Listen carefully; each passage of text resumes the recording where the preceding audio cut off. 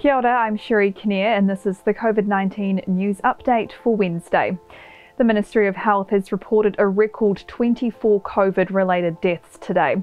3 of those people died in Northland, 7 in Auckland, 7 in Waikato, 2 in the Bay of Plenty, 2 in Mid-Central and 2 in Wairarapa. 1 person was in their 40s, 1 in their 50s, and the remaining 22 all aged over 60. Meanwhile, there were 19,542 new community cases of COVID-19 today and 971 people in hospital, including 21 in intensive care. As the number of beds fill up around the country, about 60% of the 300 intensive care and high dependency unit beds in New Zealand are occupied so far. The average age of those currently in hospital with COVID is 58.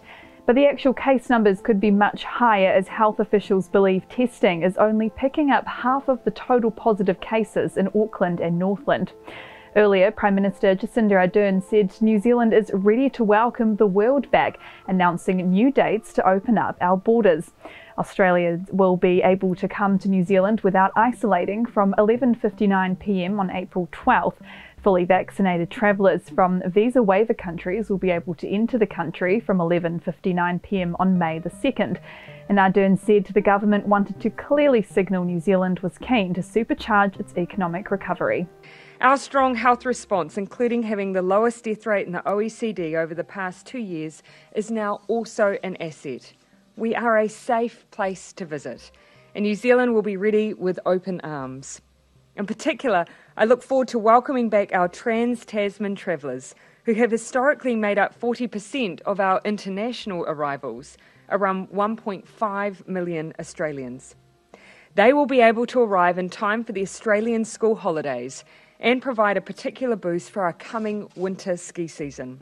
Ardern added that announcements about vaccine mandates and passes will be made next week. She indicated vaccine passes would be less justified after the Omicron peak and that rules around the passes and the traffic light system would be reviewed. And that's the latest COVID-19 news. For more and to stay up to date, head to nzherald.co.nz. Thanks for checking out our YouTube channel. To stay up to date with all the latest news from the New Zealand Herald, click the subscribe button below or check out one of the videos here and head over to nzherald.co.nz for more details on these stories and more.